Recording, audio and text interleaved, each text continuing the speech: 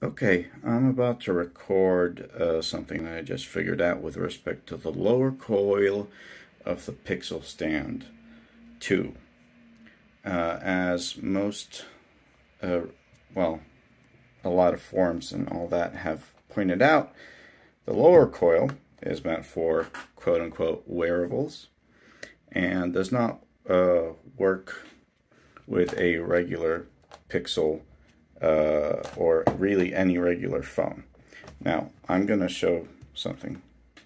So you'll notice for the Pixel Stand, there's a little bit of a curvature, especially on the bottom. In fact, it probably gets more pronounced on the bottom. So, this is a OnePlus 6T, so it doesn't have wireless charging, but I have this add-on coil basically. Okay, so I switched to a bit of a different view. This is a little bit awkward to demonstrate, but I have the case against the Pixel 2, and it's just sitting against it like a normal phone would.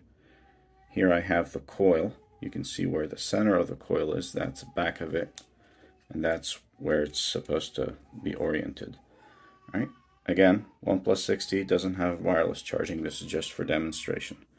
So when you stick this to the back here, you see it recognizes it, right? All right, so it's charging. The case is in between, and it's still charging and all that. Okay, and the stand recognizes it. Now, to demonstrate, we're doing the same thing, right? So I'm putting this against the case and the case against whatever.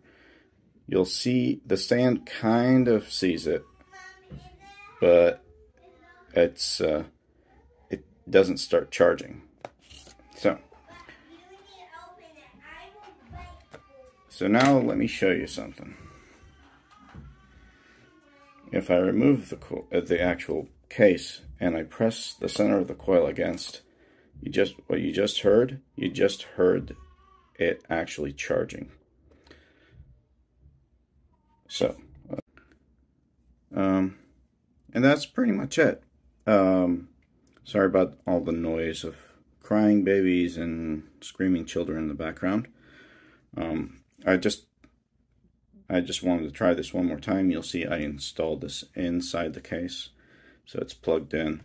You know, we put it on a stand. It'll start charging.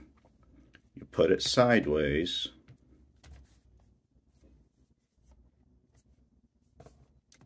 It's not charging, right? And it doesn't start charging until you actually get the coil closer to the stand.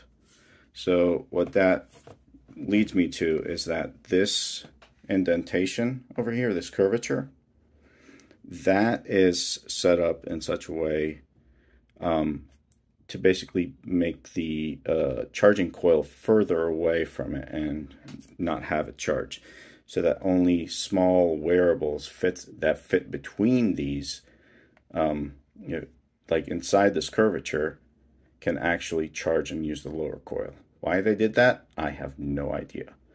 But yeah, so I guess the solution would be either flatten this out, or I don't know, see if you can get the coil inside the case a little bit closer to the surface. But that's just thought I'd share. Thanks.